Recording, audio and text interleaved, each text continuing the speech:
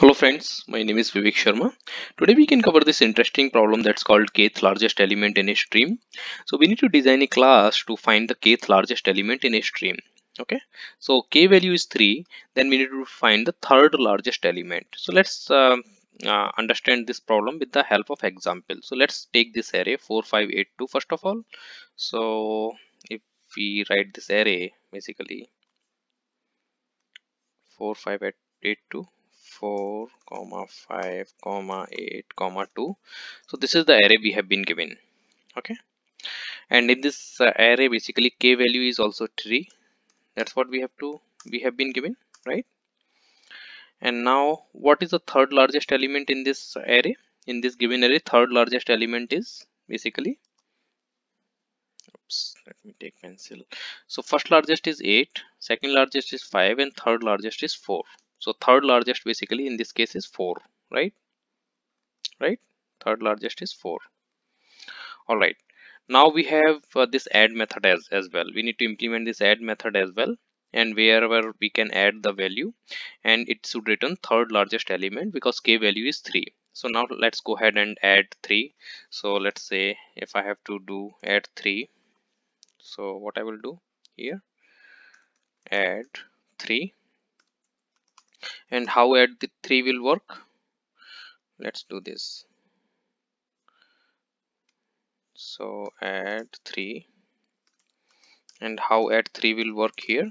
4, 5, 8, 2, and we will add 3, right? That's what we will do.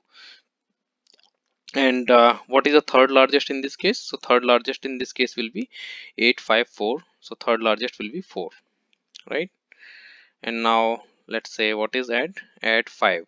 Now let's go ahead and add 5 as well. So add 5, right? And now let's go ahead and add 5 as well. So add 4, 5, 8.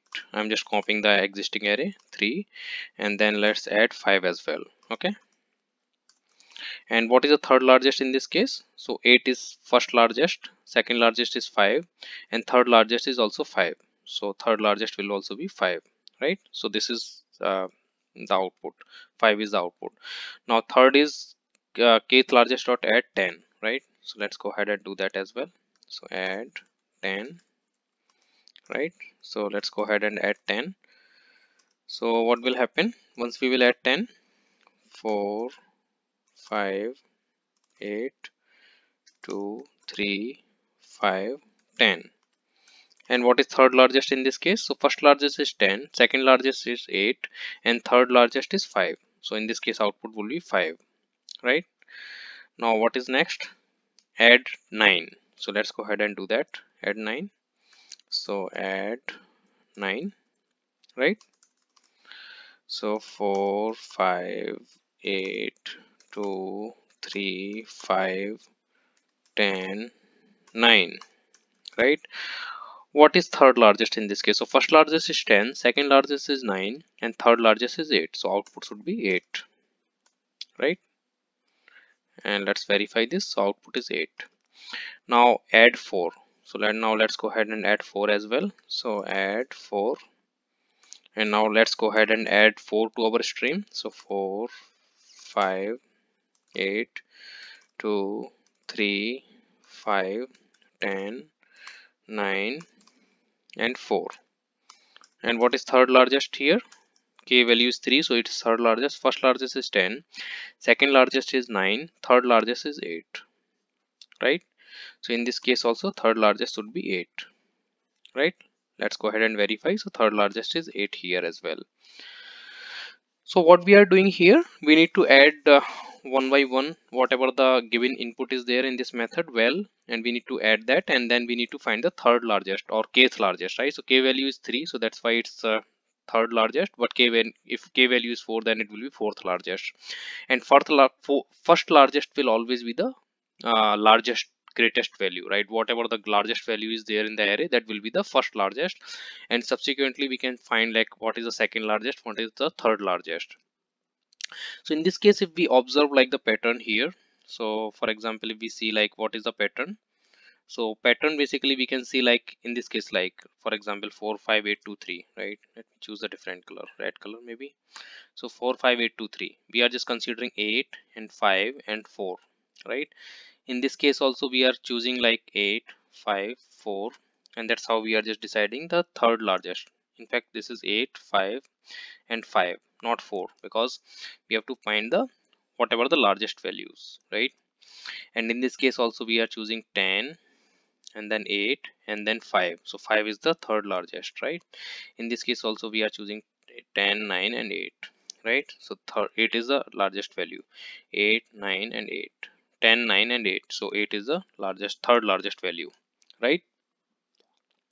So far basically the very key observation here is, if we can maintain only the three element in our array, sorted array, then I think we should be good. We don't need the additional elements, right? So because we can clearly see here 4 5 8, and then whatever the third three largest, 8 5 5 here, and 10 8 5, right? Any 5, because there are two 5, 10 9 8, right? Here also 10 9 8, right? So whatever the top three largest elements we can keep in our array, then I think we should be good, and we can find the third largest. How we are going to do that? So in Java there is a one data structure called the priority queue. I think we can use that priority queue. So let's jump to the implementation part, that how we are going to solve this problem. So for the implementation part, what we can do, if we maintain the priority queue in the ascending order itself, then I think we should be good. We can always maintain that three size priority queue. So priority queue, what it will do, it will serve as a sorting thing for us, so we don't need to do the additional sorting for us. For priority queue internally will do the sorting for us, right?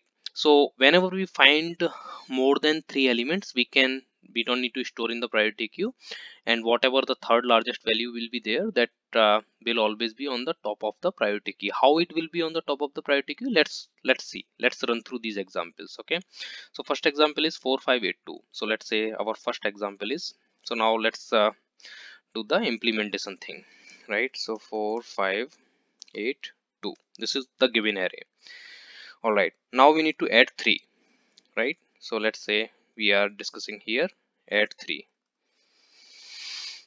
So 4582 and add 3. So what we will do here, the given array is 4 5 8 2, and then we need to add 3. If we use the priority queue, then what it will do, it will just maintain basically the ascending order. So 2 3 4 5 8, right? That's what it will do. But even before adding the 3, what we will do, we can just maintain only the 3 size array, right? 3 size the sorting order. So once we will add 3, we will already will have the access, we already will have the access of the third largest. So even before that, what we can do here, once we are given the array, right? So we have been given this array 4 5 8 2, right? We can just go ahead and sort this one. So what we will do, 2 4 5, and then this is already 3 size, right? And once we will enter 8, right, it is exceeding of more than 3 size, right? It is exceeding size 3. So what we will do, we will just poll from the priority queue. Why we will poll? So we will poll this 2 from the priority queue. Why we will poll? So that it can maintain the three largest elements in the array. So if we will see here, now we are having these three elements, right? 4 5 and 8, right? And now, so this thing we need to do in the constructor itself. Why in the constructor? So that we can maintain the three elements in our sorted array or in the priority queue. Now let's go ahead and do this add thing. So now the first we will do add 3. So with the add 3, what we will do, now we are having this updated array 4 5 8. So we will be adding 3, right? So 3 4 5, right? So we are having the existing array 4 5 8 4 5 8. This is the existing array, and now we need to add 3, right? So 3, where it will be added, because it's a sorted ascending order, so 3 will be added in the front of 4, right? So now we are having 3 4 5 8, and this is the min heap. Min heap means the ascending order. So what it will do, it will remove this 3 because it's exceeding the 3 size, right?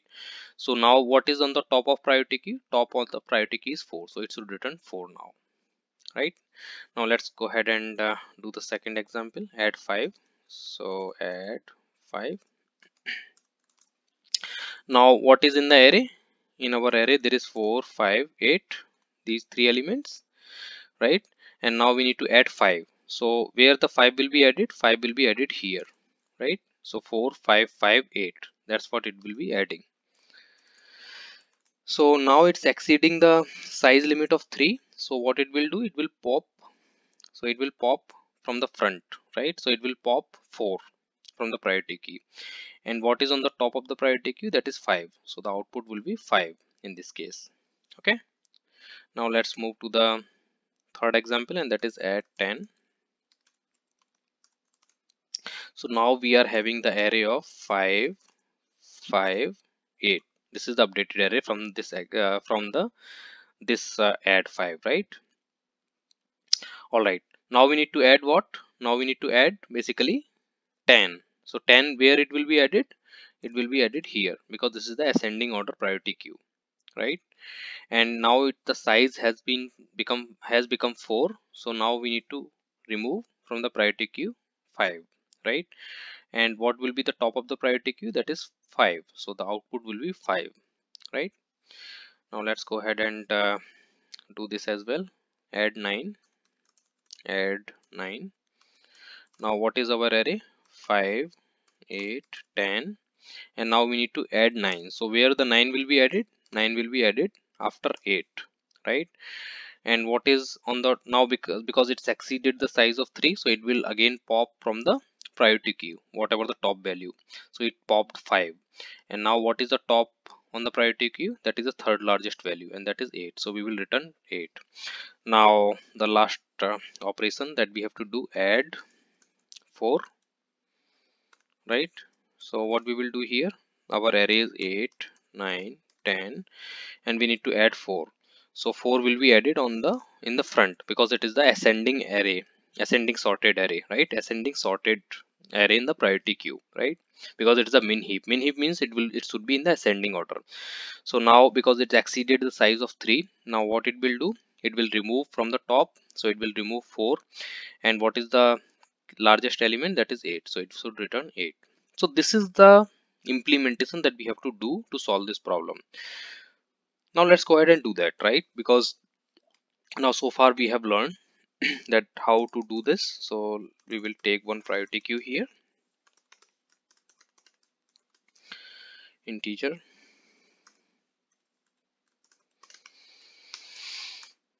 pq, and we need to take int k as well, right? And they all are private variables. Now this dot pq equals to new priority queue, right? This dot k equals to k. All right. Now in the constructor itself, we need to maintain this 3 size limit, right?